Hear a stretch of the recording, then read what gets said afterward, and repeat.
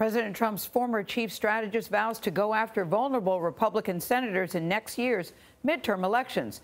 Just weeks after leaving the White House, Steve Bannon is targeting Republicans he views as standing in the way of the president's agenda. He promises to use his influence to support more populist challengers. Nancy Cordes is on Capitol Hill with Bannon's plan and GOP reaction to that plan. Nancy, good morning.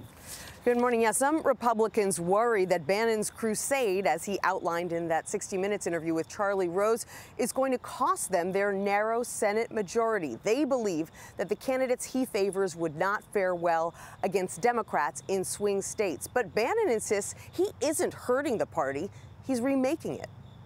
People that are not supporting the president's agenda, that are coming up for election in 2018, they ought to understand they're going to get primaried.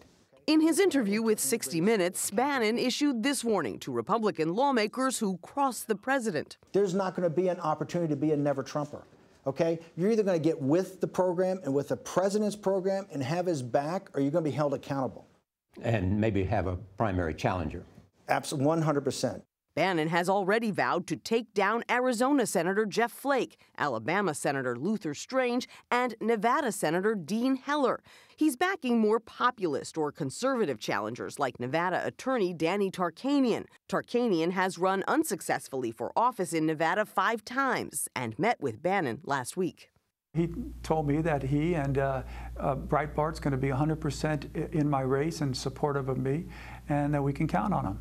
Now that he's not in the White House, Bannon is free to use his ties to wealthy donors and his widely read website to fire warning shots at Republicans like Tennessee Senator Bob Corker, who recently said the president lacks stability and competence. Corker is debating whether to run again in 2018. Some top Republicans, like John McCain, view Bannon's threats as a nuisance. Do you think the party would be stronger if several incumbents were unseated? That's what he believes.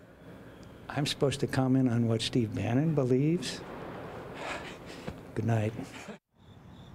But other Republicans don't dismiss Bannon's plans quite that easily. As one top Republican aide put it to me, Norah, every dollar that Bannon spends on one of these primaries is a dollar that Republicans need to spend protecting their incumbents instead of going after Democrats.